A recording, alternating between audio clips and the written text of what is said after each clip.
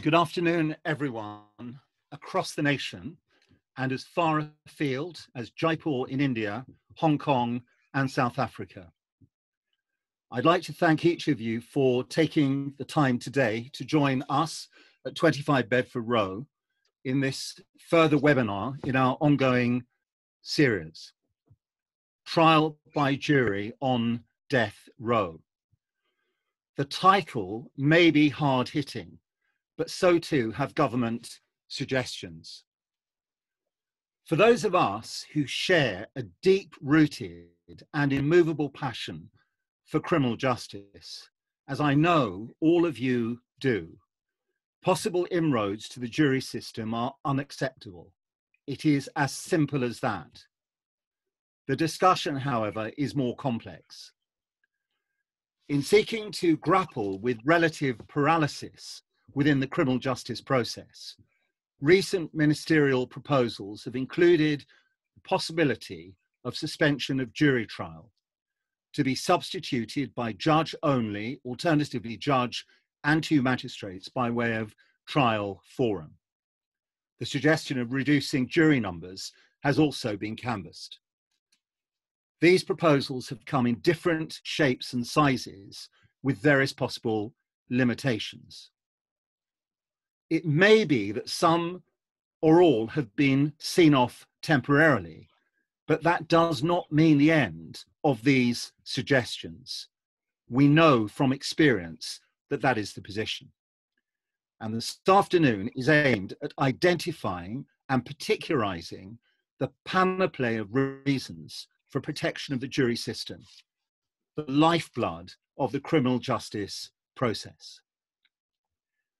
We are extremely fortunate to welcome four illustrious panelists, experts in their field, each of whom will speak on the topic of jury trial and the essential need for its preservation from a particular angle.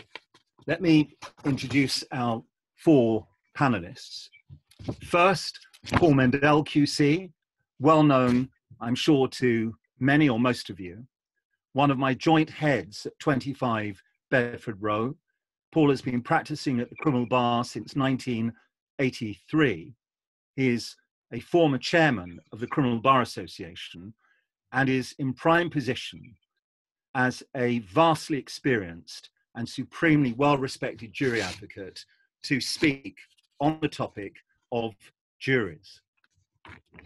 Our second panelist is Professor Luke Marsh, who is joining us from the Chinese University of Hong Kong, where it is shortly after midnight at present. Luke is Associate Professor at the Faculty of Law, Chinese University of Hong Kong, and a door tenant at 25 Bedford Row. And his research interest covers the field of criminal law and procedural justice, with a particular interest in examining the erosion of the adversarial process in England and Wales. And Luke's book, together with Mike McConville, just published, is called The Myth of Judicial Independence, Criminal Justice and the Separation of Power, recently published by Oxford University Press, exploring the role played by the British government and senior judges in the regulation of policing at home and across the Commonwealth in modern times.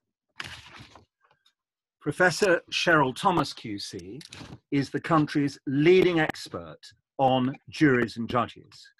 As director of the University College London Jury Project and the UCL Judicial Institute, Cheryl has been conducting empirical research with actual juries at the Crown Court in England and Wales for over 15 years. And she will discuss her research and her experiences in the course of her presentation. And last but not least is Sushil Kumar, who is a very well respected junior at 25 Bedford Row and a first tier tribunal judge with a great deal of experience in the Crown Court and the Magistrates Court. And he will be drawing from that experience in addressing us. Each of the panelists will speak for up to a maximum of 10 minutes. Please feel free to deposit questions on the question answer aspect, and I may ask some of them in between speakers or at the end. And finally, before I invite Paul to commence, we're going to add in something which I hope will be of real interest. In a moment, a poll question is going to be put up on the screen. I'd ask you all to vote on the question. We will not be disclosing the response or the answer as to what the poll revealed, but I'll be posing the question again before we end, just before 6:15, and announcing both results, the before and the after at the same time. So with Varuna's help, if we could put up the poll question at this point in time, please. If inroads to the jury system could guarantee a material speeding up in the listing of custody cases, would you be in favour?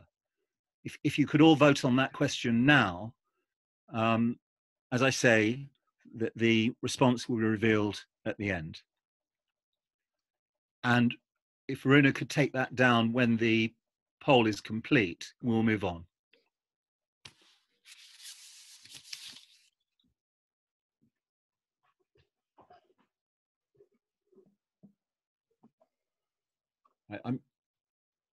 Unless I'm told otherwise, I'm going to end the poll at this point.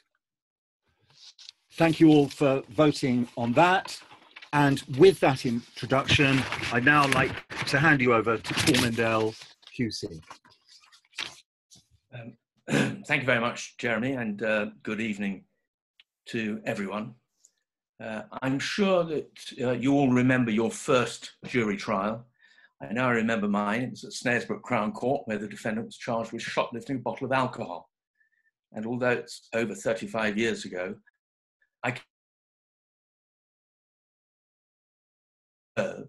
all I managed to blurt out was, "There's a conflict of evidence, it's a matter for you."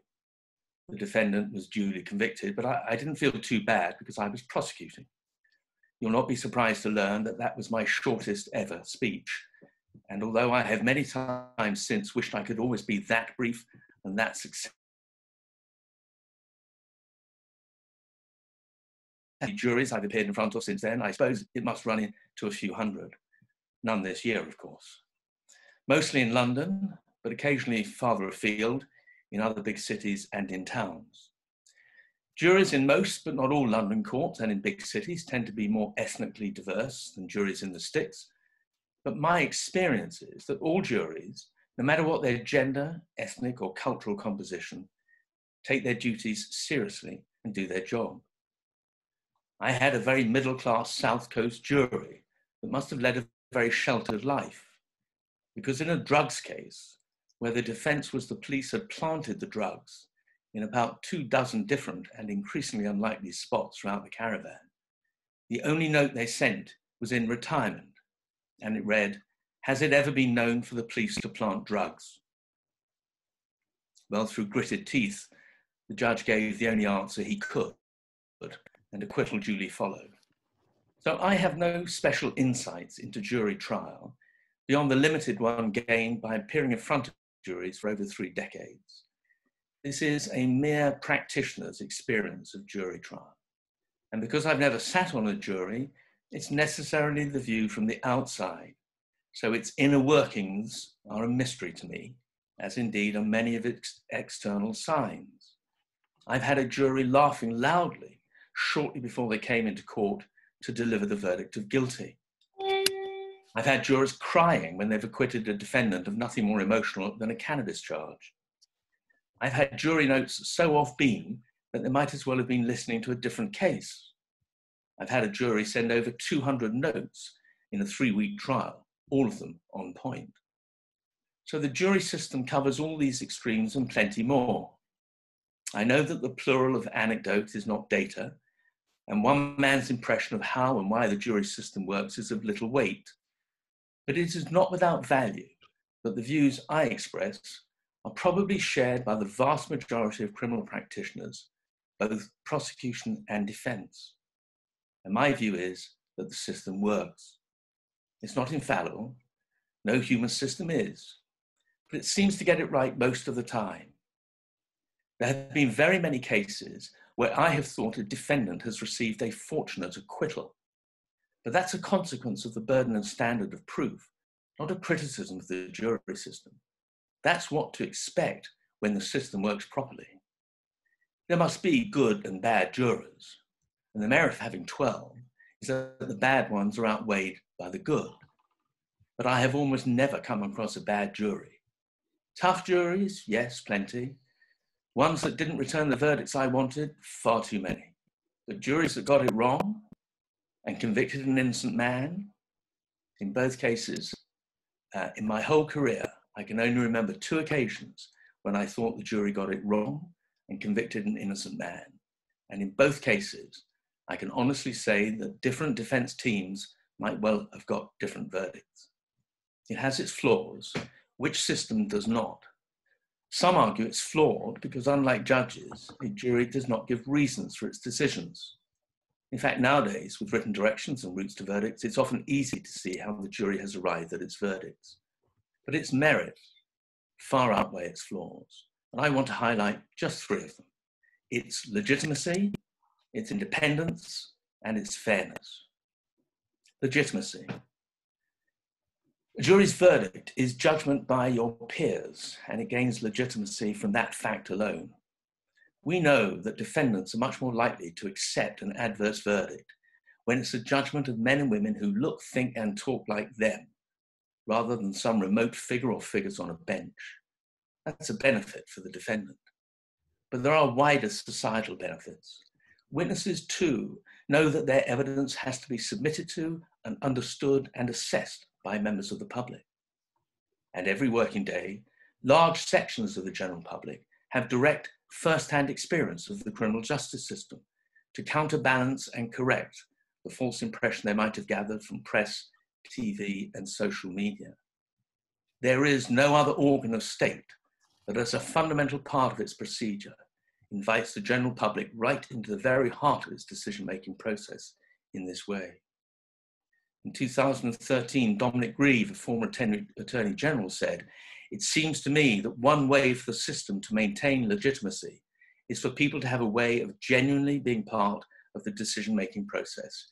Indeed, it's hard to think of a more serious or important civil duty that virtually any member of the public may be called upon to conduct." Secondly, independence. Juries have long exercised what is called jury equity, the right of the jury to acquit even in the teeth of evidence of guilt. They've always done so to mitigate the punishments of over-harsh laws. They did it so frequently in the 18th and 19th century that many capital statutes were virtually suspended. And of course, as Bushel's case reminds us from over 350 years ago, juries can bring in perverse acquittals entirely against the weight of the evidence, something no professional decision-making tribunal could do, nor one that was obliged to give reasons for its decisions. In 1985, Clive Ponting was perversely acquitted of breaching the Official Secrets Act by leaking details of the sinking of the Belgrano. And in 91, Randall and Pottle were tried for helping the double agent George Blake escape from Wormwood Scrubs. The judge ruled they had no defence in law, but the jury still unanimously acquitted them. And that, in a nutshell, is why trial by judge alone or with others will always be an unsatisfactory alternative, because no judge can ignore the law. But those exceptional cases do not exhaust what I mean by the independence of the jury. I mean independence of mind, independence of thought, unafraid to come to what they believe is the right decision, despite what judge and counsel may say. They are independent of judicial opinion and, dare I say it, of loyalty, eloquence, and wiles. I believe that juries do listen to the evidence and do decide cases on the evidence, and are remarkably proof against judicial prejudice and the rhetorical flourishes of silver-tongued counsel, no matter how great a blow that may be to our self-esteem. And fairness. Juries nowadays are much more representative of the communities and general population than they used to be. The upper age limit for jurors has been raised twice, from 65 to 70 and then to 75. Indeed, in long cases, it's the middle classes who are more able to avoid sitting because they have holidays booked or are vital to their businesses. The jibe is we end up with juries of students, the unemployed and the retired. But so what? Who says fairness and an ability to listen to the evidence are limited to the well-off and the employed? A jury verdict is the judgment of 12 amateurs who are not case-hardened, who are not going to reject a defense of innocent association or lack of knowledge or fit-up or self-defense because they have heard it so many times before. They come to each case fresh, with fresh eyes, and judge it on its merits by using their common sense and experience. Juries are above all fair. And of course, in a criminal justice system that is systemically skewed against Black, Asian and minority ethnic defendants at every stage, from stop and search onwards, the jury is the one place where the system is at its least racist, the one part of the system that can and does redress the balance. So finally, 35 years of jury trials has made me more of a fan of the jury system, not less. It has its faults, but whatever its faults, my view is it has fewer than other systems. It might be said of jury trial, but rather like democracy, it's the worst system apart from every other one that's been tried.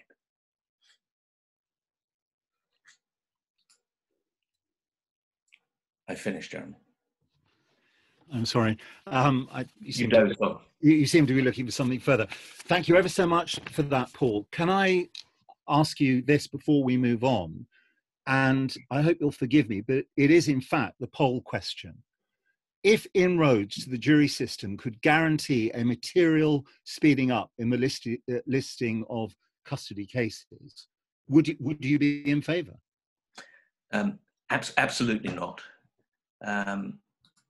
It seems to me that sooner or later every government gets the jury in its sights, and there's always a reason for that. Sometimes it's the costs. A few years ago it was the costs in 2012. The then coalition government was banging on about costs. Sometimes it's delays, sometimes it's backlogs. Right now it's the backlog. There's always an excuse because governments simply don't like juries. There are lots of ways to deal with a backlog. They can open other court buildings.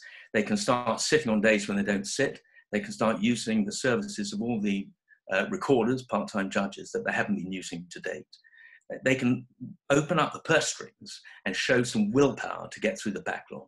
This backlog existed before COVID. It's been exacerbated by COVID, but it's not caused by COVID. And I absolutely and completely oppose to any measures to speed up the processing of the backlog. Thank you very much indeed. Your response could be clearer. And can I remind everyone that if you want to place questions on the question answer aspect, that you're very welcome to do so as we go along. Can I now, following from Paul, invite our next panelist to speak, Professor Luke Marsh. Good evening, good afternoon. First of all, let me thank the organisers of this event, not least Verena Asculum and Emma Makepeace, for extending the invitation to speak on what appears to be an ongoing governmental and judicial ambition to shift away from the jury as an adjudicatory body. And so in the time that I have, I'd like to touch upon two central issues as I see it. And the first is really to reflect upon why we continue to use juries when so many other features of the criminal justice landscape have fallen out of fashion. And the second is to ask why the modern role judges play under the criminal procedure rules amplifies risks to fairness, which are in fact already inherent to judge-only trials.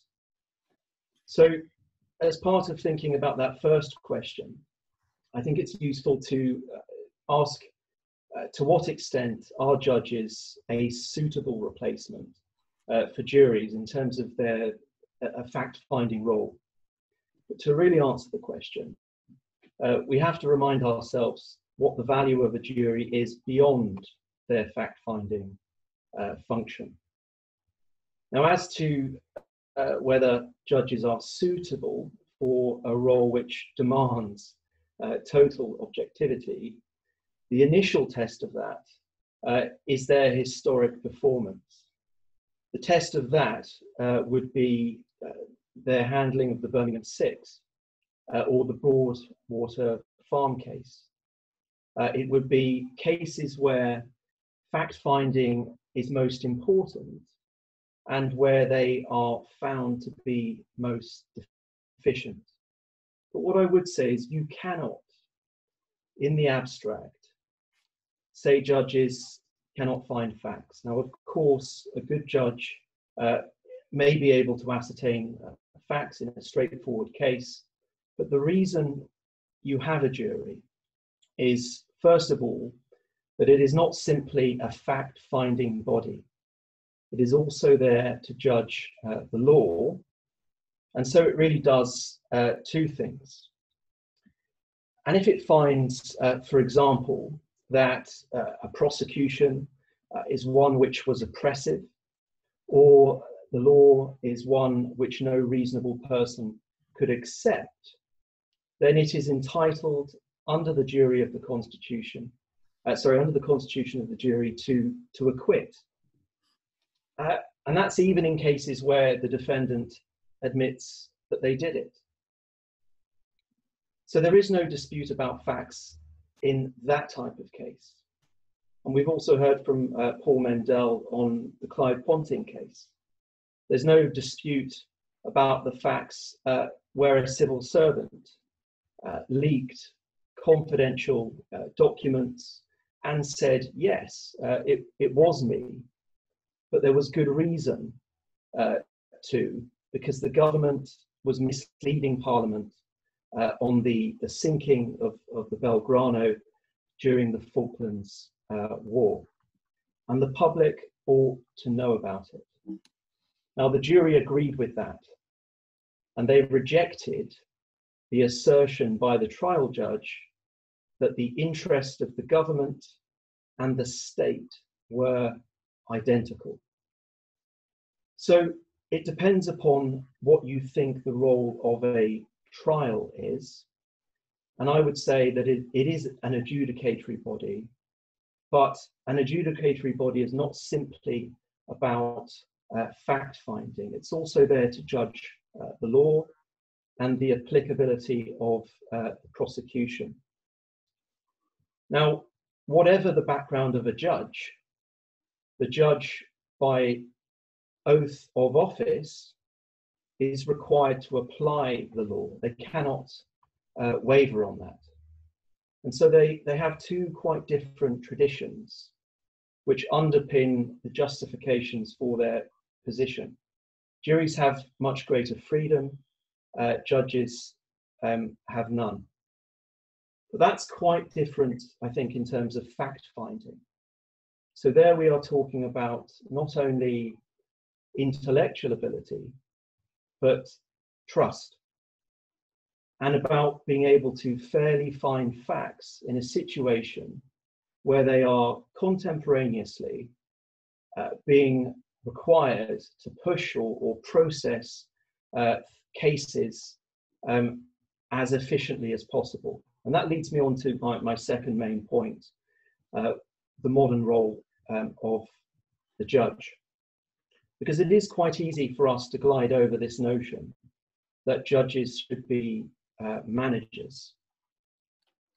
If you think back, these once upon a time neutral referees were in fact reconstructed to be managers by the criminal procedure rules and its overriding objective to deal with cases as efficiently and as expeditiously as possible.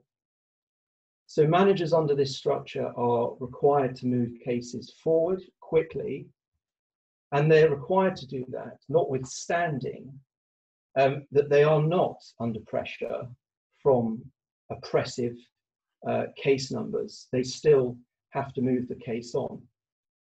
So what I would say is, you tell me how you, in those circumstances, marry on the one hand this need to look after the state interest by moving cases expeditiously forward, and second, finding facts dispassionately and objectively.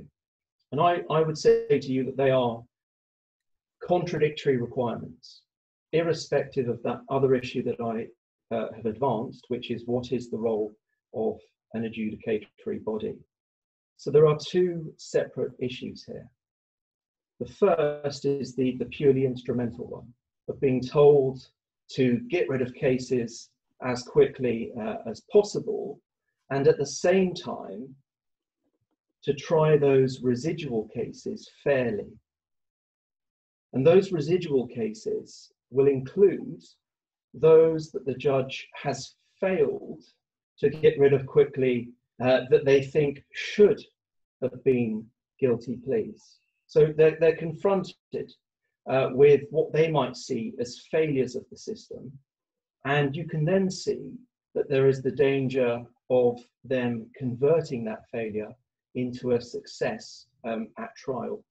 And you only have to think what you might do in that position, where you get a case and the judge makes it quite clear that they think the defendant should plead guilty right now. But suppose your client, or suppose the defendant, objects and wants to go to trial. And then, of course, there is no jury. The judge, of course, would have already made up their mind. Now, allied to that point, if you are going to have trials without a jury, then all that will happen is that you will have a judge who will say, I've read the papers, counsel. You don't need to go through that. You don't need to explain things to me like you do a jury. What's your main point? And so it is a very different enterprise. And of course, a judge has a power to cross-examine witnesses in a way that the jury does not. And we know that the problem there is that is where judicial bias may come out. And it's not simply those miscarriage of justice cases I alluded to. We see it in cases today where the judge enters the arena and the whole thing becomes inquisitorial. So ultimately, it's about mindset and whether and to what extent you can have objectivity and fairness in such a situation. Now, what I would say is that, of course, it is possible, but it is equally possible. In fact, it is more likely that a judge's case manager status will get in the way of that objectivity. So juries are there to guard against the risk of bias. That's a key reason why you need a jury, and why I object to their removal on any grounds, not least the backlog. Thank you very much, Luke. That was crystal clear. Question has come up from Lisa Wilson, who is a member of Chambers, which reads as follows. You appear trenchant on the need for a jury system, but juries are not infallible. Wouldn't a positive outcome of COVID-19 be a rethink on how criminal cases are deliberated upon, especially if better solutions will also help us to tackle that other crisis we face, the backlog? Okay, well, I'll build upon Paul's answer a little by starting off and saying that I think that there is a danger here, of course, of using COVID-19 as a pretext for major constitutional change taking place rapidly. The other danger that I would like to highlight that touches upon what Paul was referring to was that the backlog, of course, existed prior to COVID-19's emergence. And there's a danger, of course, of conflating that backlog with the build-up, the inevitable build-up that occurred when the courts were closed. But if you actually look at the numbers, there were some 38,000 or so, I believe, cases listed, jury cases listed at the end of last year. And that number rose, but it only rose by less than 10% to about 41,000 at the end of May. And in fact, the backlog has been even larger in the past. So what I would say is that I reject this argument, or I challenge the idea that the COVID-19 backlog somehow justifies these reforms. And just to sort of to finish, I would say that you can't sever this issue from the historic austerity program, which has seen cuts to the courts, to legal aid, to the CPS, and of course to the police. Now, if one wants to look for traceable causes for this backlog, you need to look no further. And the fact is, this has been a product over many years of underfunding every part of the institutions. And I'll just end briefly by saying, if there is to be change to the tradition of the common law, if there is to be change to the arrangements of jury trials, then there must be a lengthy, a detailed and in-depth study to take place, rather than reliance on some spurious logic of necessity. Thank you very much, and thanks also to Lisa for that incisive question. Paul, who has a great deal of experience of these things, has observed that the backlog was over 55,000 in 2014, 2015. All right, so it's now time to move on to our third panelist. There are a number of questions, and the questions are mounting up. We'll come to as many as we can in the final 35 minutes, but I'm absolutely delighted to welcome Professor Cheryl Thomas as our next speaker. Thank you, Jeremy, and thank you to 25 Bedford Row for inviting me to take part in this discussion. I think in the context of Luke's concern about judicial decision-making, I think it's important to remember that trial in the Crown Court is trial by judge and jury. And in my research, I find that those judges that sit with juries are actually some of the strongest supporters of juries and the fairness of the jury system. And the research supports this view. So I'd like to highlight, in the short time I have, what empirical research tells us about the jury system here and the consequences of some of the current proposals to remove or alter trial by jury. So I've been doing research about and with real juries at court for almost 20 years. I see juries post-verdict at court, and I also analyse all jury verdicts in all Crown Courts in England and Wales over quite a period of time. So I'd like to share with you three main headlines from this quite long body of research. The first is that juries are efficient. Once they're sworn, they're very rarely discharged. That's 1% of cases. And they almost always go on to deliberate. They're rarely directed to reach a verdict by the judge. Second, juries are effective. Once juries go into deliberation, they reach a verdict 99% of the time. Hung juries are extremely rare in this jurisdiction. So I think we can say that if you give juries a job to do, they do it. Third, and really most importantly, the research has found that juries are fair. So all the empirical evidence shows that juries in this jurisdiction reach verdicts based on the evidence and the law. There isn't, for instance, a postcode lottery for jury trials where verdicts by juries in different parts of the country are significantly different for similar offences. And crucially, the research has shown that the one stage in the criminal justice process where members of Black and minority ethnic groups are not disproportionately treated is when a jury reaches a verdict. We found that there are no significant differences in jury conviction rates across all offence categories for both white and BAME defendants. This finding is based on an analysis of every single jury verdict in England and Wales over a 10-year period. I conducted this analysis for the Lamy Review, and I don't think anyone should really underestimate the significance of that finding. In the context of Black Lives Matter movement, I think it's actually quite shocking that we should be talking about removing trial by jury, which is so far the only part of the criminal justice process that has empirically been shown not to discriminate against minority ethnic groups. So so juries we found are effective, efficient, and fair. What is not effective, efficient, or fair is the selling off and the running down of the Crown Court estate and the forced non-sitting of judges in the Crown Court.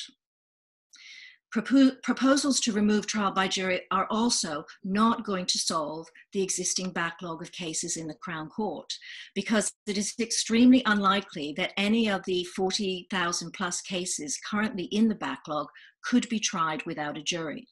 The proposals would only relate to subsequent jury trials. So I'd like to look now at some of the other proposals that are also circulating around, which will fundamentally alter trial by jury in this jurisdiction. And I'll highlight what research tells us is wrong with these proposals. The first is the proposal to reduce the size of juries. So there's serious discussion about reducing the size of juries here to as few as 6 or 7 jurors. And there are numerous studies across a range of different jurisdictions that highlight the benefits of decision-making by groups of 12. That group, it's been found, is large enough to allow a wide range of views, yet small enough to be effective. In the US, some states allow juries as small as 6, and there are evident problems with this. First, there cannot safely be majority verdicts with such small juries. And the problems with requiring unanimous verdicts in all cases is well studied. They allow a single juror to prevent a verdict, they lead to increases in hung juries, and even open up juries to a much greater risk of jury tampering. There have also been proposals for virtual juries where jurors sit at home and basically jury by Zoom. The organization Justice, their attempt at a mock jury trial online during lockdown was really an admirable exercise, but the list of problems with jury by Zoom is extensive. And in terms of fairness and justice, I would say that they're insurmountable. So if you think about it, who could be a juror in such a case? Really only those who have the proper equipment, good and reliable internet access, a separate room in their home that's off limits to everyone else from 9 to 4 every weekday. How many people have this? And what will this do to the representative nature of juries? Detailed research with real juries at court in England and Wales over the last 20 years has consistently shown that the current system of random selection from the electoral list with no excusals as of right produces remarkably representative pools of people at each Crown Court, and that juries selected from these pools show virtually no systematic bias against defendants based on ethnicity, age, gender, or region. So why would we want to tamper with this system of eligibility? There have also been suggestions of having virtual juries who sit together but not in court, and they're beamed into the court from a remote location. What's flawed with this approach is that it fails to understand what's so important for jurors about physically being present in court. I think the Lord Chief Justice was right when he said that if a jury trial is going to happen, the two groups that must physically be in court are the jury and the judge. And I want to share some findings I've not yet published with you from some very recent research with actual juries at court that we did before the lockdown. We asked them about their attitude to jury service both before they attended court and when they were leaving after they returned a verdict. Of those jurors, 87% of these jurors said that when they were first summoned, if jury service had been voluntary, they would not have done it. But having done jury service, almost all of these jurors said the experience of being in court for the trial was interesting, it was informative, and it was educational. And as a result, 81% of these jurors, as they were leaving court, said they would now be happy to serve again if they were summoned. So the experience of being in court is clearly transformational for most members of the public. And I think we shouldn't underestimate the wider civic benefits of jury service. And to illustrate this, I'd like to end by sharing one final piece of research that I think is one of the best pieces of empirical research on juries, and I hasten to say that it's not mine. A long-term study in the United States has found that people who served on a jury and had never voted before were significantly more likely to vote at the next election. They also found that jury service sparked long-term shifts in how people use the media and their involvement in community and civic groups.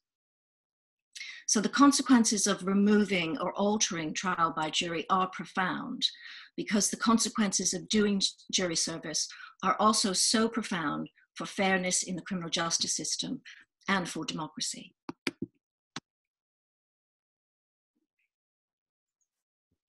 Thank you very much indeed, Cheryl. And there are an escalating number of questions, frankly, equally apportioned to the panelists that have spoken so far. But if I could just ask you, Cheryl, at this point in time,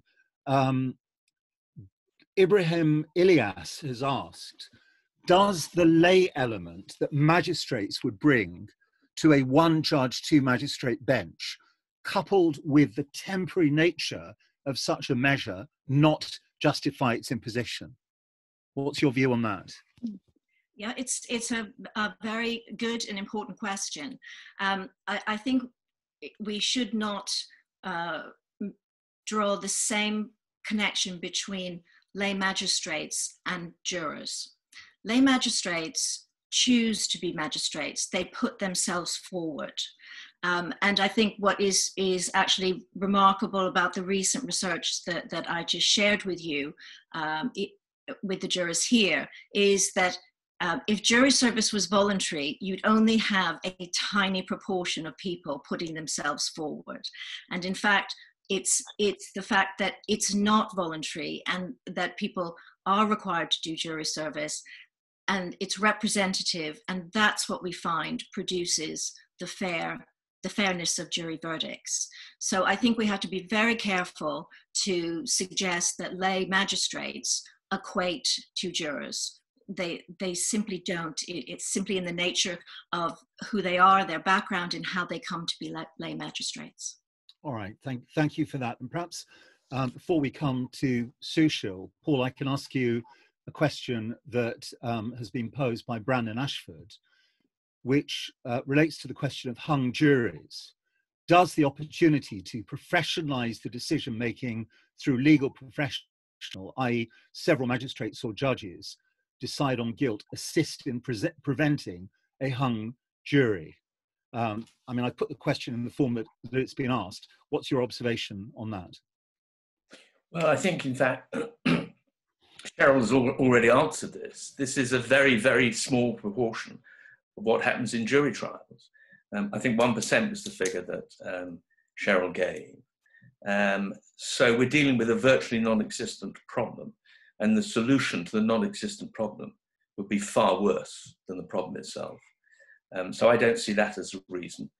We've all got experience as criminal advocates of hung juries. They very, very often get resolved at a second trial. It's extraordinarily rare that they go to a third trial. And so I don't see this as a problem, and certainly not a problem that requires ditching the jury in favour of magistrates. Thank you very much. All right, well, thank you for those questions so far. There are a number still to be posed if we have time. We're doing well on time. Congratulations to all the panelists so far for keeping within their 10 minutes. That puts particular pressure on Sushil not to become the exception to that rule, and very happy to invite Sushil now to speak to us. Thank you, Jeremy. I'm always very happy to be an outlier. If I may, I want to start by painting some background to the current discussions And I'd like to do that by talking about principles. Principles such as access to justice, the right to representation, and the right to a jury trial, which run through the bedrock of our democracy and provide the basis for the rule of law. We have in recent times seen a sustained assault on all of these, and the attack on trial by jury is merely the latest in a long line of these assaults. You may remember between 2013 and 2017, a system which was administered, which restricted access to justice by the payment of prohibitively expensive fees to lodge claims at employment tribunals. This resulted in a reduction of some 75% of cases before in 2017 the Supreme Court found this to be unlawful, with Lord Reed enunciating the principle of access to justice in stark terms. Without such access, laws are liable to become dead letter, the work done by Parliament may be rendered nugatory, and the democratic election of members of Parliament may become a meaningless charade. You will also, of course, be aware of a number of non-imprisonable offences, which are amongst those which you are denied access to legal aid for.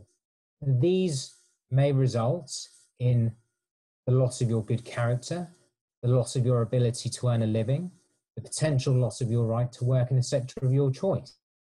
They carry lasting financial and emotional and mental damage.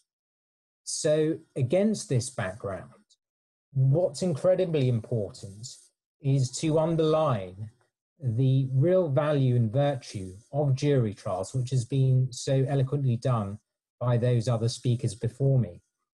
I won't attempt to do so in the same fashion, but what I want to do is take directly from the Blackstone lecture of 2017 delivered by Lady Justice Hallett, who recited a pantheon of legal figures on their views of trial by jury. For William Blackstone, it was the sacred bulwark of the nation. For Lord Camden, it was the foundation of our free constitution. And for Lord Eldon, it was the greatest blessing which the British Constitution had secured to the subject. Now, more recently, Lord Judge called it a safeguard against oppression and dictatorship. And what is worth repeating and bears repetition on numerous occasions is the current response that we have had both by the Lord Chancellor and what the Lord Chief Justice said. The Lord Chancellor saying, in relation to the denial of jury trials for certain either way offences, he stated a 40% increase in capacity is one I couldn't ignore. The Lord Chief Justice stated that it was a possibility that I believe is worthy of consideration by policymakers. This falls, you may think, a very long way short of the extolling of the virtues of jury trial that we all know are so valuable and so important. The 3 points from the Justice Committee meeting of 23rd of June that I wish to address are first of all, the plans by the Lord Chancellor, not fully formed, suggesting that a judge and 2 magistrates could sit in place of a jury for either way offences. And this wasn't merely limited to cases such as those seeing a 2-year maximum sentence. It was mooted by the Lord Chancellor, but it was mentioned amongst a number of other possibilities that he had in hand. That means essentially that either way cases such as fraud, causing death by careless driving, sexual assault of a child under 13, may have the right to jury trial restricted.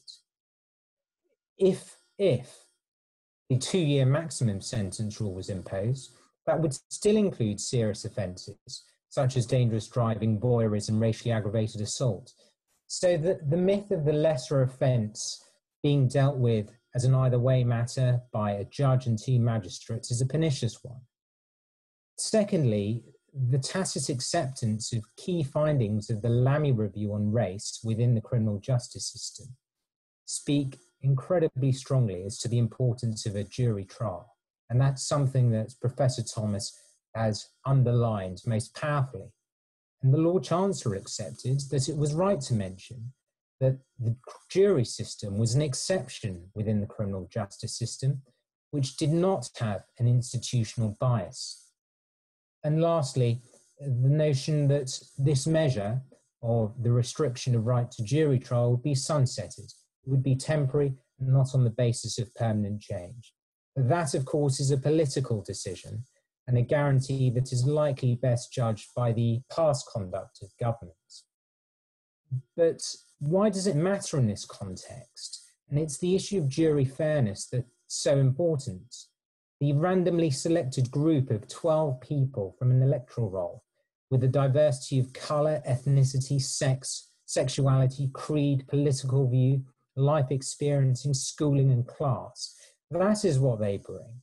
A vehicle of justice that the Lamy Review writes, on average and in general, applies the law impartially, without prejudice or favour across ethnicity, and where conviction rates are similar across cases, where BAME defendants are being tried by all white juries. So in replacing such a jury with 3 finders of fact, 2 of whom are from the magistrates' court, one must be aware that those in the magistrates' courts are from a self-selecting constituency where 5% of their number are under 40, where 52% of their number are over 60, and who are drawn from a pool of people with the sufficient confidence, financial resources, and interest to pass judgment on others. What may also be of concern is analysis within the Lamy Review again, and accepting the lacuna in the data, analysing plea and representation. But when one looks at outcomes for example, Black and minority ethnic women as against white women, for every 100 white women found guilty of an offence in the magistrates' courts, 122 Black women were found guilty, 142 Asian women were found guilty, and 143 Chinese or classified as other women were found guilty. It would be fantasy to suggest that the recitation of such statistics would not only be entirely proper in assisting defendants in choosing how they would like to be tried, but also highlighting it as a matter of the gravest concern. And finally, I need not dwell upon the issue of the final fact finder. Again, amongst those judges and recorders, circuit judges that is, whose ethnicity is known, 3% of those sitting on the circuit bench are BAME, not quite 2% are under 40, but almost half are over 60. And when examining the bailiwick of these professional decision makers, again, the Lamy Review reveals that within sentencing for BAME offenders in drugs, the odds of receiving a prison sentence was around 240% higher than when compared with their white counterparts. Again, there are gaps in the data, but these percentages reveal very serious concerns as to unconscious bias that there may be present where that is not the case within the jury system. I would like to move on and also consider the issue of those, briefly, who are not in BAME categories, but who form a significant percentage of people who may find themselves in front of the court system. Consider those who are in the most disadvantaged, financially disadvantaged category of society. And I take the following figures from the Judicial College's Equal Treatment Benchbook.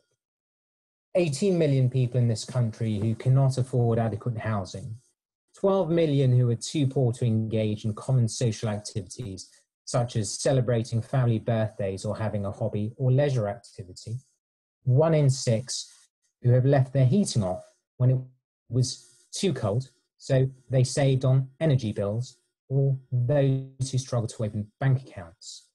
I know I approached the time in which I was allocated, but my final point is worthy, I hope, of listening to. These aren't statistics merely in a vacuum, but from very real experience that I've had in the magistrates and the Crown Courts, I'd like to give you two examples where the experience of a diverse number of people from a jury speaks strongly against the very narrow experience which is had by those in a professional judicial role. And those two examples are a young white defendant who is in a drugs case alleged by police officers to have been seen on a street corner before returning home. He was wearing his outdoor jacket. His account was it was cold in his house and he was wearing his jacket inside and he had spent the day in his house. The prosecution's case was, well, he was obviously wearing his jacket because he'd been out and he'd been caught in the act very much when they knocked on his door. Judicial comment was passed on that as the plausibility of the defendant's account was called into question. He was adamant, the trial was had, and the jury acquitted. A very similar example was for a young defendant, a young black man, who had a large volume of cash, several £100s on his person, as gifts from family for his birthday. I was asked during the PCMH, as it then was, hearing, by the judge, Mr. Kumar, are you suggesting seriously that his family gave him money in a card, in an envelope, for his birthday? A jury, rightly, acquitted him also. It is these instances that form the mantle around the core of fair treatment and trust that the jury give us today, and they apply through all levels, of all cases, of all seriousness. I know I've gone over time, but let me thank you for allowing me that extra time, Jeremy. Thank you very much indeed, Sushil. If you did go over time, it was by seconds, and well done. There are many, many questions. So can I ask our panelists, who've been fantastic on time so far, to keep their responses as short as possible so we can get through them, as many of them as possible. Some absolutely superb questions. Cheryl, perhaps a brief response to this one from Annie.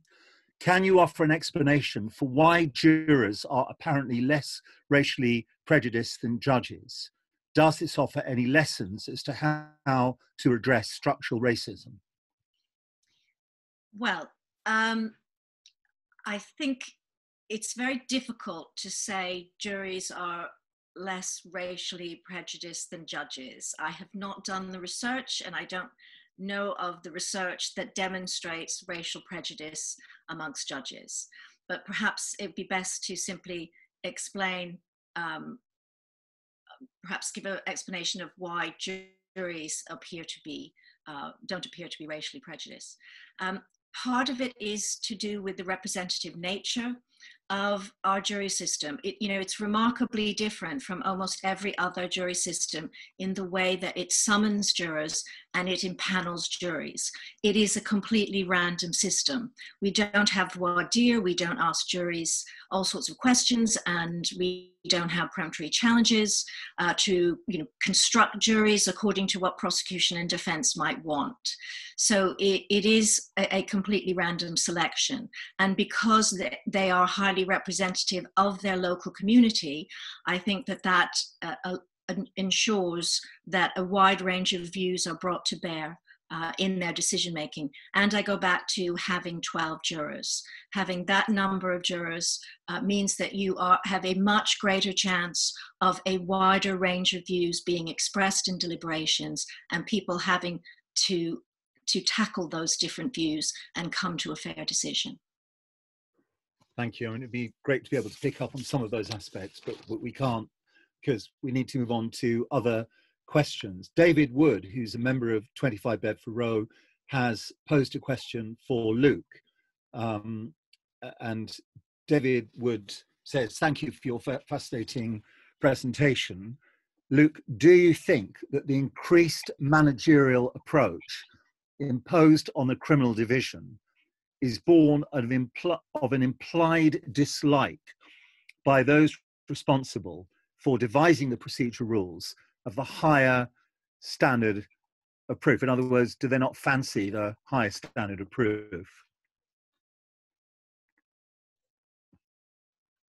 Great question, David. Thank you for that. How to answer? Well, I would say that the higher standard of proof, of course, creates a problem for the prosecution, and it creates a problem for the prosecution at trial, and the need to produce persuasive evidence. So I would argue that an implicit aim or objective of this managerial approach, or the system that's imposed by the criminal procedure rules, is to encourage early guilty pleas in situations where evidence against defendant, against the accused, is scant or is not forthcoming. And in fact, if you look at the criminal procedure rules, there is a duty placed upon judges to inquire at every possible opportunity as to a defendant's plea, and of course that takes place at the earliest stages. Now, I think that the managerial approach has led, use the word dislike, so I would say that it has led to an increased contempt for those counsel, those representing defendants who are seeking to safeguard their clients' adversarial protections, and in particular the protection against pressure on their plea. So just very briefly, one case that I think is very apt in relation to your question, David, is the case of West. And West is an important case. It came a few years ago now, but it's important because it marked a shift in judicial approach. And it was an approach which is aligned to governmental interest, in other words, cost savings. Very briefly, I won't give a sort of elaborate analysis, but I will say that you had a barrister who was involved in the preliminary hearing.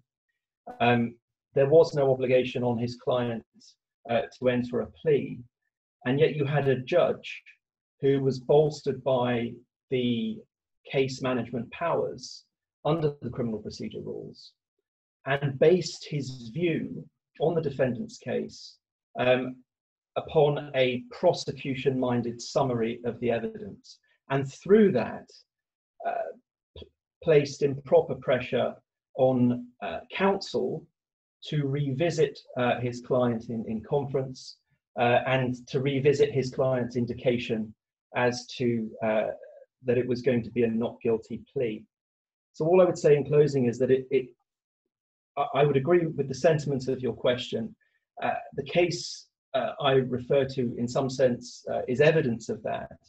And the case is important because it demonstrates how criminal benches seek to express case progression obligations against the defense, which are plainly not in their best interest. All right, thank you very much indeed for that very clear response.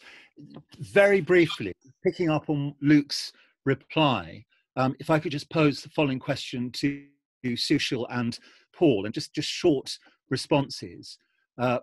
Penelope Gibbs, who some or many of you may know, does absolutely fantastic work with her organisation Transform Justice, has essentially asked whether, in relation to those in prison on remand who are way past the custody time limit, and where an attempt to strategically litigate has failed, will such defendants on remand change their plea to guilty in order to resolve their situation and be released earlier? So, Sushil, is that an anxiety you have? Certainly current conditions are woeful, if I can be blunt, with prisoners on lockdown for 23.5 hours a day, being allowed out with perhaps 10 minutes for personal care. and 10 to 15 minutes for exercise. It is a concern that I have, especially amongst the most vulnerable prisoners who may be having the hardest time inside. It's very easy to look at the practical solutions that are afforded and think in terms of eventualities rather than in terms of more noble concepts such as justice and whether or not you're innocent. So it's a fear that I have, but I don't have any proof that that is happening. Paul, what's your feeling about the risk of people pleading guilty because of delays and so on? Well, Jeremy, like you, the nature of my practice is such that no matter how long defendants are incarcerated on remand, there isn't a suitable alternative plea they can offer. Most of my cases are murder cases. They're not going to plead to murder, and they're not either going to plead to manslaughter or it's not going to be offered. So for me, it's not a problem. The defendants are agitated at being kept in custody and make as many bail applications as they can, but I don't see any signs of them being tempted to offer a plea. Thank you. Tom Price has asked a question which perhaps I can put to Cheryl. Touches on a topic that has been discussed before, but it's particularly pertinent now. He says that in his recent book, Richard Enriquez puts forward the view that serious fraud trials should be by judge alone or a judge with two assessors. How do the panel view the prospect of restricting jury trial in relation to this limited category of cases? I'm just going to ask Cheryl for a view on that, so that in the last 5 minutes we can take one or more further questions. Okay, we've been here before many times, I think, when it comes to fraud trials and getting rid of juries and fraud trials. It's not a new proposal. It's been around the block a few times. I'll just share my experience for those of you who may remember the Jubilee Line case, which was a fraud case, which turned out to be the longest criminal trial in England, and it collapsed prior to the jury ever going to deliberations. And the then Attorney General asked me to interview the jury and to try and, as part of the assessment of what went wrong. And what I can tell you is, after 22 months, that jury knew all the facts of that case. They had a very clear picture in their minds still of, what the issues were that they had to decide, and they were extremely upset at never getting to decide the case, and in effect being blamed for the collapse of the case. So I think fraud is quite straightforward. Despite it being called complex fraud, it's about honesty and dishonesty, and juries have a history of being very good at being able to try those cases. Thank you. And there's a question from Aaron Awaka, I hope I pronounce Aaron's surname correctly, which relates to sexual offences cases. And perhaps I could just put this to Paul, and raises the question of whether there's an issue as to jurors holding misconceptions about rape, which have impacted on their decision making, and that there have been calls for juries to be scrapped in these trials. Is this an opportunity to see whether these cases are better tried by judges who don't, it's suggested, hold these misconceptions? I suspect I may know your answer, but what's your feeling about that?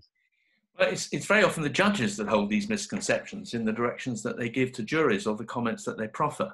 Again, Cheryl will know this better than me, but I'm not aware of the research on this issue. It seems to me quintessentially a matter for research. I would be very surprised if the juries held these myths any more or less than judges and magistrates. I'm sure there are rape myths. That's a question of education for the judiciary as much as anybody else. And it's a question of education of counsel as well for making bad points in rape trials. But I will defer to Cheryl as to whether there's any evidence to suggest that juries are more or less prone to these myths than any other form of trial. Thank you, Paul. Cheryl, very briefly, do you have a yes, I do. I've been doing research specifically on this issue with juries post-verdict at court for the last 2 years, 18 months. I've shared some of that, the results of that on Joshua Rosenberg's Law in Action last year, so people can get the details of that way, but the long and short of it is that the overwhelming majority of jurors do not believe the standard rape myths and stereotypes. Well, that's as clear as possibly be. I think I'm going to have to move to the last question. There are many that haven't been answered, and I know that the panelists will be more than happy to answer questions by email, which can be provided. But finally, if I may say so, very interesting question from Dr. Samantha Fairclough, which I'll put to Sushil for his response based on his experience. Do you think that protections to vulnerable witnesses, defendants, would be greater without jury trial, i.e. just judge? That is to say, without juries, things are quicker, less people in court, less intimidating, that kind of consideration. So, Sushil, a quick response on that? Sorry, Jeremy, was that vulnerable witnesses or vulnerable defendants or both? Well, both, but yeah, the vulnerable participants in the process. It's always less stressful, one would imagine, appearing in a situation in which you're unfamiliar, where there are fewer people in court, fewer new faces. That stands to reason. But I would be very wary about looking for any advantages such as those, when what is at real risk is the underlying fairness of the proceedings as a whole, particularly coming at it from the view of the defendant, as we do at 25 Bedford Row. And so my concern would be, whilst there may be some small advantages, that would be grossly outweighed by the very real risk to justice being done. Thank you very much indeed. All right, well, as I said, that's the last question we have time for. Thank you everyone for the many, many questions that are popping up. What I'm going to do before I say some brief thank yous is to have the poll question posed again. And that question, Varun, if you'd like to put it up on the screen, is if inroads to the jury system could guarantee a material speeding up in the listing of custody cases, would you be in favour? So if everyone would like to vote on that at this stage.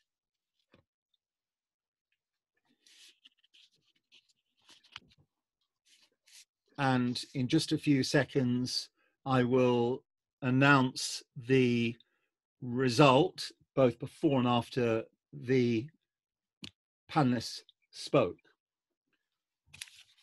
The outcome of the poll pre-panelists' presentations was 36% yes to the question, which is a not insignificant, which is a significant proportion, 64% no. 36% yes, 64% no. I hope I'm about to be informed of the result of the post-presentation poll. I'll come back to it in just a moment. In the meantime, can I, yes, I've got the result. I feel like I'm overseeing the Eurovision Song Contest, but I'm most definitely not, nor would I want to. And the outcome of the poll at this stage has gone down to 12% yes, from 36% yes earlier on, to 88% no, which is a huge difference. And if I may say so, a real compliment to the strength and incisiveness of the arguments put forward by our four panelists. In relation to our four panelists, obviously I'd like to say a huge thank you to each and every one of them for taking their time to contribute this evening. I'm sure you all agree they did a great job. Not much point in asking you all to clap because we won't be able to hear or to monitor who does or doesn't, but thank you so much to each of you.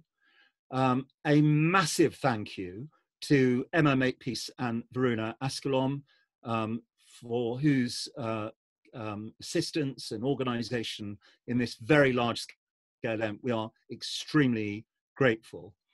And thank you to all of you delegates.